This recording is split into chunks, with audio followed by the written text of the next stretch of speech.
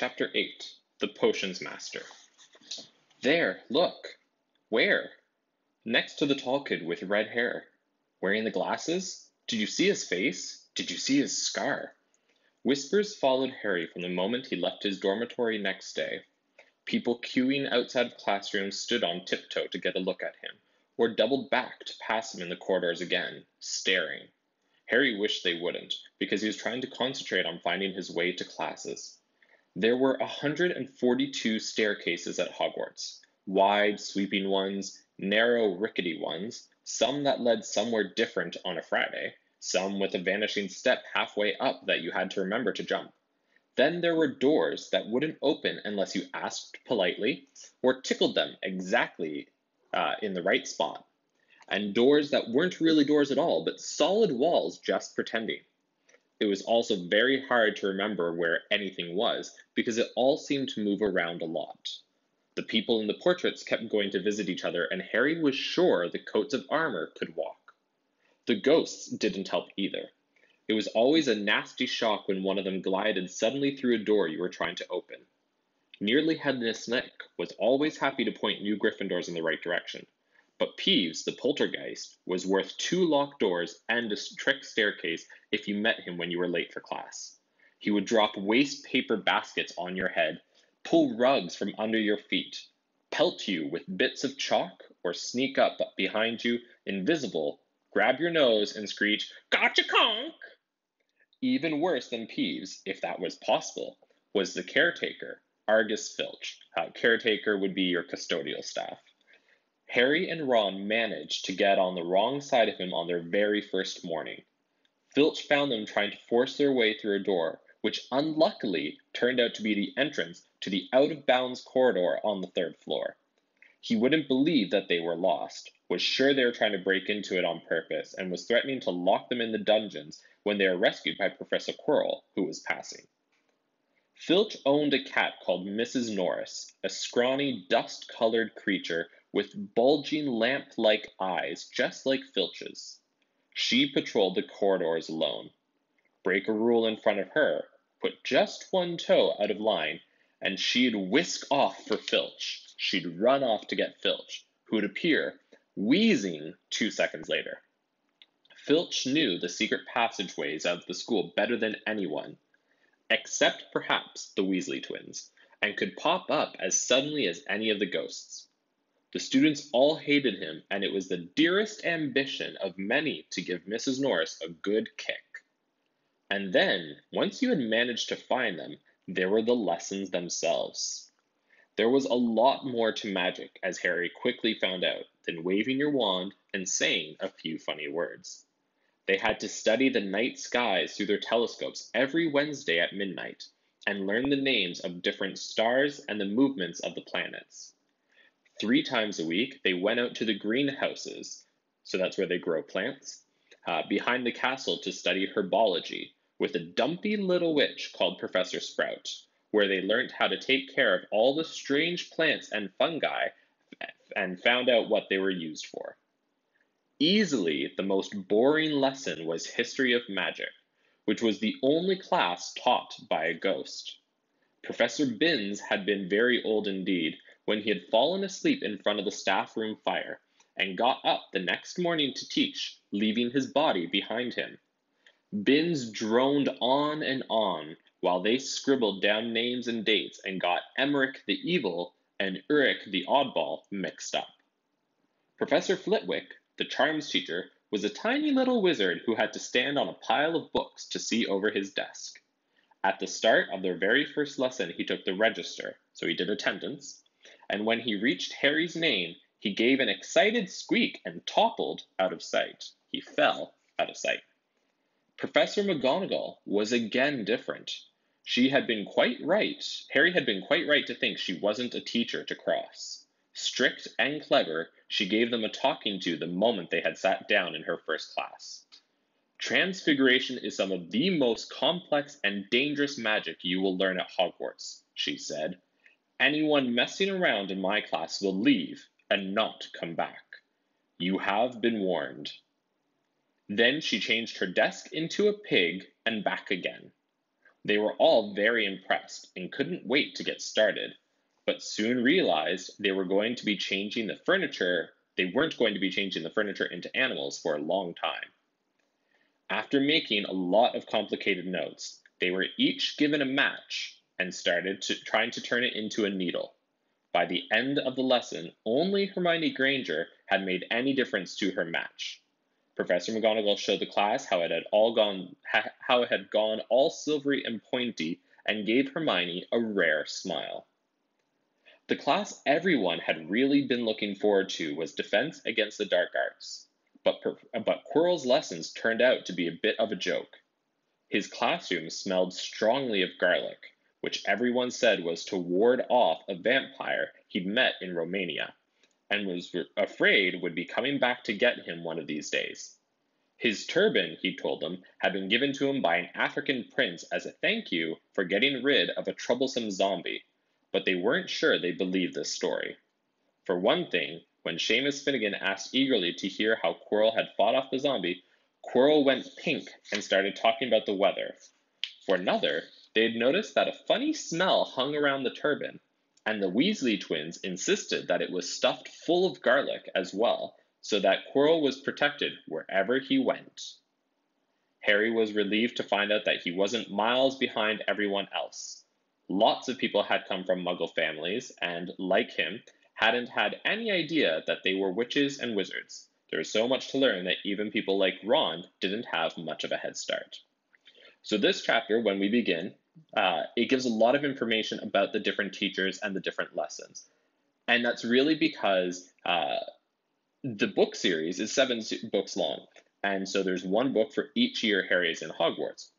So J.K. Rowling is using this time to set the groundwork for not just this book, but future books. So she's introducing the different lessons they'll have to take, and she's introducing the teachers that will teach them. So we have lessons like astronomy, where they have to go up to the tall tower and use a telescope to look into the night sky and study planets. You have charms, which is taught by a little tiny wizard, Professor Flitwick. I don't actually think he's this small. I think he's like 3 feet tall. And so he's a funny little wizard, and charms is more of the magic. You're introduced to Professor Binns, who apparently is a very, very boring teacher. He is so boring that he didn't realize he died, and so when he got up to teach his class, he left his body behind him and was just a ghost and didn't think anything of it. And then we're also introduced to Professor McGonagall, who is a very strict teacher, so she has high expectations and she doesn't tolerate fooling around. And then we're introduced to Professor Quirrell, who seems to be a bit of a joke. And so J.K. Rowling has spent that time to introduce us to these different teachers, probably so that she doesn't have to use time later on to reintroduce these teachers. And so she's using that space in this chapter to say, I'm going to use this now, I'm going to make that investment, so then I can just refer back to that information later on. And so Harry said in this last paragraph that he was happy to find out that he's not actually that far behind people. And so when he was starting Hogwarts, remember, he was super concerned that he wouldn't know any magic, but it turns out he's on the same page as just about everybody else.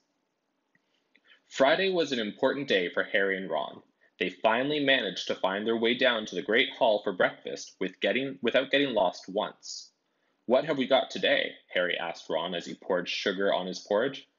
Double potions with the Slytherins, said Ron. Snape's head of Slytherin House. They say he always favors them. We'll be able to see if it's true. Wish McGonagall favored us, said Harry. Professor McGonagall was head of Gryffindor House, but it hadn't stopped her giving them a huge pile of homework the day before. So there's the 4 houses in Hogwarts, Hufflepuff, Ravenclaw, Slytherin, and Gryffindor, and each of the houses has a different teacher who is their head of house. And so we've just found out that Slytherin House, Professor Snape, who we're going to meet very shortly, is the head of that house, and Professor McGonagall, who we already met, is the head of Gryffindor House. And so apparently she doesn't favor the Gryffindors like Snape favors the Slytherins. Just then the post arrived. Harry had got used to this by now, but had given him a bit of a shock on the first morning, when about 100 owls had suddenly streamed into the great hall during breakfast. circling the tables until they saw their owners and dropping letters and packages on their laps. Hedwig hadn't brought Harry anything so far. She sometimes flew in to nibble his ear and have a bit of toast before going off to sleep in the owlery with the other school owls. This morning, however, she fluttered down between the marmalade, which is jam, and the sugar bowl, and dropped a note onto Harry's plate. Harry tore it open at once. Dear Harry, it said in an untidy scrawl, so the writing is not neat. Kind of like Hamza's writing. Hamza's writing is not super neat. I know you get Friday afternoons off, so would you like to come and have a cup of tea with me around 3? I want to hear all about your first week. Send us an answer back with Hedwig. Hagrid. Harry borrowed Ron's quill, scribbled, Yes, please, see you later, on the back of the note, and sent Hedwig off again.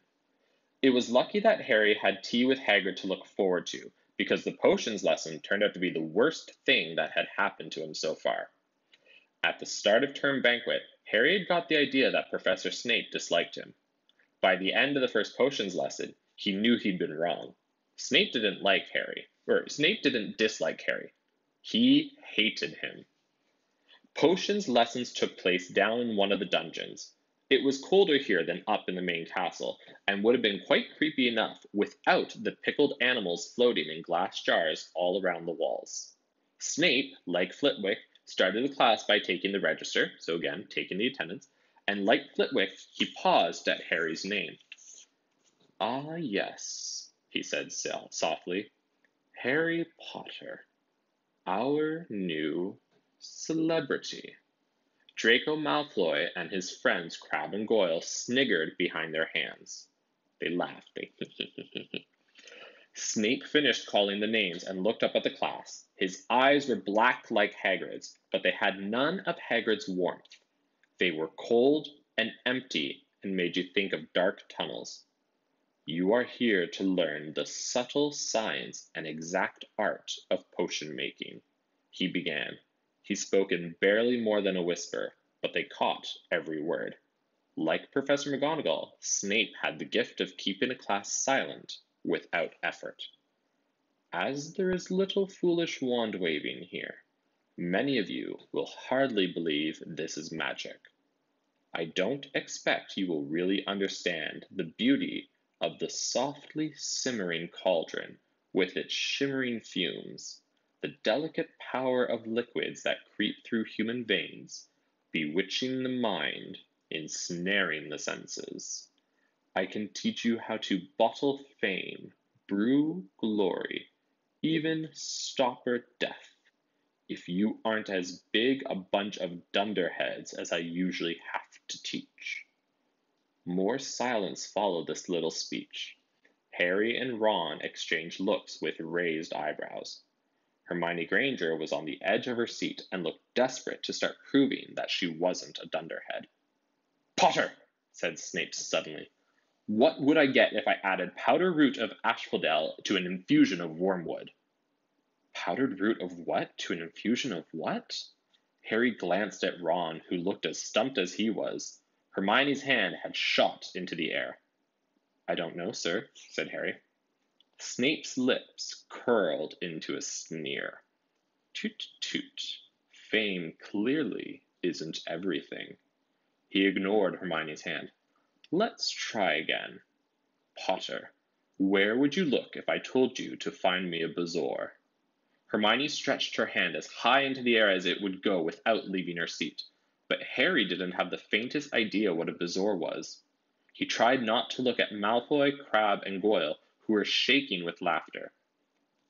I don't know, sir. Thought you wouldn't open a book before coming, eh, Potter? Harry forced himself to keep looking straight into those cold eyes. He had looked through his books at the Dursleys, but did Snape expect him to remember everything in 1,000 magical herbs and fungi? Snape was still ignoring Hermione's quivering hand. What is the difference, Potter, between monkshood and wolfsbane? At this, Hermione stood up, her hand stretching towards the dungeon's ceiling. I don't know, said Harry quietly. I think Hermione does, though. Why don't you try her? A few people laughed. Harry caught Seamus's eye, and Seamus winked. Snape, however, was not pleased. Sit down, he snapped at Hermione. For your information, Potter, asphodel and wormwood make a sleeping potion so powerful it is known as the draught of living death. A bezoar is a stone taken from the stomach of a goat, and it will save you from most poisons. As for monkshood and wolfsbane, they are the same plant, which also goes by the name of aconite. Well, why aren't you all copying that down? There was a sudden rummaging for quills and parchment. Over the noise, Snape said, "And a point will be taken from Gryffindor House for your cheek, Potter." When someone says, like, for your cheek, it means for, like, your sassiness. Things didn't improve for the Gryffindors as the potions lesson continued. Snape put them all into pairs and set them to mixing up a simple potion to cure boils. Boils are on your skin, and they're bumps that grow, and there's usually like pus or something in them. They're not super pleasant. He swept around in his long black cloak, watching them weigh dried nettles and crushed snake fangs, criticizing almost everyone except Malfoy, who he seemed to like. He was just telling everyone to look at the perfect way Malfoy had stewed his horned slugs when clouds of acid green smoke and a loud hissing filled the dungeon. Neville had somehow managed to melt Seamus's cauldron into a twisted blob, and their potion was seeping across the stone floor, burning holes in people's shoes. Within seconds, the whole class was standing on their stools, while Neville, who had been drenched in the potion when the cauldron collapsed, moaned in pain as angry red boils sprang up all over his arms and legs. "Idiot boy!" snarled Snape, clearing the spilled potion away with one wave of his wand. "I suppose you added the porcupine quills before taking the cauldron off the fire." Neville whimpered as boils started to pop all over his nose. "Take him to the hospital wing," Snape spat at Seamus. Then he rounded on Harry and Ron, who had been working next to Neville. "You, Potter, why didn't you tell him not to add the quills? Thought he'd make you look good if he got it wrong. Did you? That's another point you've lost for Gryffindor."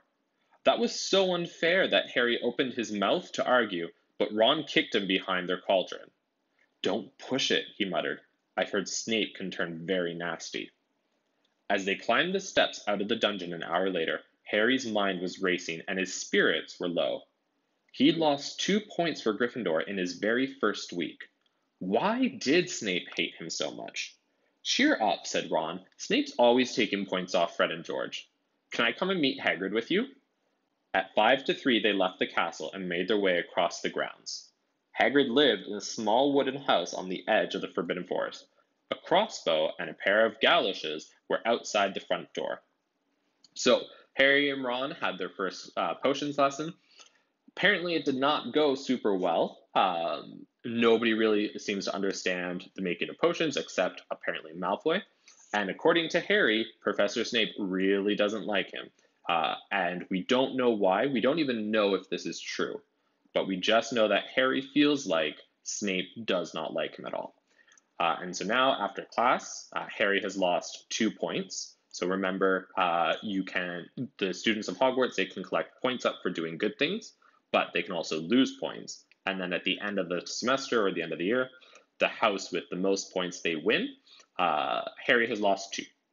So he's not off to a great start for his house. But so now he and Ron are off to go and see Hagrid.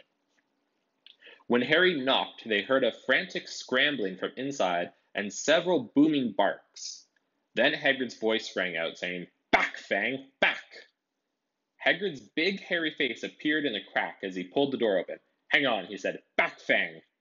He then let them in, struggling to keep a hold on the collar of an enormous black boarhound. A boarhound is a type of dog. If you Google it, you'll see that it's just a dog. There was only one room inside. Hams and pheasants are a type of bird, were hanging from the ceiling. A copper kettle was boiling on the fire, and in a corner stood a massive bed with a patchwork quilt over it. "Make yourselves at home," said Hagrid, letting go of Fang, who bounded straight at Ron and started licking his ears. Like Hagrid, Fang was clearly not as fierce as he looked. "This is Ron," Harry told Hagrid, who was pouring boiling water into a large teapot and putting rock cakes onto a plate. "Another Weasley, eh?" said Hagrid, glancing at Ron's freckles. "I spent half my life chasing your brothers away from the forest." The rock cakes almost broke their teeth. But Harry and Ron pretended to be enjoying them as they told Hagrid all about their first lessons. So I personally have never actually understood what is a rock cake. I've come to accept that it is a cake that is made out of rocks. And so Hagrid, being the giant, probably can actually eat them, whereas Harry and Ron, being humans, really can't. Not that I would recommend, but imagine if you go outside, put some rocks together, and make a cake, and then take a great big bite of it. Probably not going to go over well. Fang rested his head on Harry's knee and drooled all over his robes. Harry and Ron were delighted to hear Hagrid call Filch that old git. And as for that cat, Mrs. Norris, I'd like to introduce her to Fang sometime. Do you know, every time I go up to the cat at school, she follows me everywhere. Can't get rid of her. Filch puts her up to it. Harry told Hagrid about Snape's lesson. Hagrid, like Ron, told Harry not to worry about it, that Snape liked hardly any of the students. But he seemed to really hate me. Rubbish, said Hagrid. Why should he? Yet Harry couldn't help thinking that Hagrid didn't quite meet his eyes when he said that. How's your brother Charlie? Hagrid asked Ron. I liked him a lot. Great with animals. Harry wondered if Hagrid had changed the subject on purpose. While Ron told Hagrid all about Charlie's work with dragons, Harry picked up a piece of paper that was lying on the table under the tea cozy. It was a cutting from the Daily Prophet. Gringotts break-in latest. Investigations continue into the break-in at Gringotts on 31 July, widely believed to be the work of dark wizards or witches unknown. Gringotts goblins today insisted that nothing had been taken. The vault that was searched had in fact been emptied the same day. But we're not telling you what was in there, so keep your noses out of it if you know what's good for you, said a Gringotts spokesgoblin this afternoon.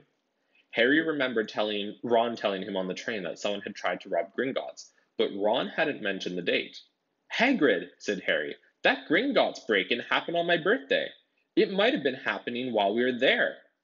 There was no doubt about it. Hagrid definitely didn't meet Harry's eyes this time. He grunted and offered him another rock cake. Harry read the story again. The vault that was searched had in fact been emptied earlier the same day. Hagrid had emptied Vault 713, and if you call it emptying it, taking out that grubby little package. Had that been what the thieves were looking for? As Harry and Ron walked back to the castle for dinner, their pockets weighed down with the rock cakes they'd been too polite to refuse. Harry thought that none of the lessons he had so far been given had given him so much to think about as tea with Hagrid. Had Hagrid collected that package just in time? Where was it now? And did Hagrid know something about Snape that he didn't want to tell Harry? And that ends chapter 8. This is a really good chapter to show you kind of a trademark of J.K. Rowling and her writing in Harry Potter and Philosopher's Stone, because remember, this book is written for children. The main character is an 11-year-old. And if you were to read all 7 books, you will find that the tone of the novels and their language and such, it changes very drastically. Because as Harry ages, so do the readers. So by the time we're in book 7, when Harry is 17, J.K. Rowling is writing for a young adult audience. So book 1 is really for 11, 12-year-olds. And so she uses a strategy of putting at the end of most chapters a little bit of foreshadowing. So she has here Harry, who is thinking about this break-in, and he's asking all these questions that will be answered. So this last paragraph where he says, had Hagrid collected that package just in time? Where was it now? And did Hagrid know something about Snape that he didn't want to tell Harry? Those 3 questions will be answered in the novel. And so J.K. Rowling is essentially telling the reader that these are questions we should be thinking about, because she will continue to drop hints and clues along the way.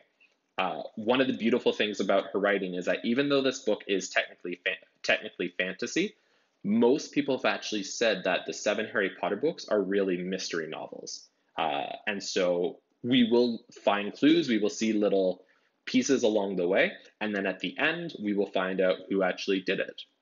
So hopefully this reading has helped you, and I hope you have an awesome week. If you have any questions, comments, or concerns, as always, let me know. Bye, everyone.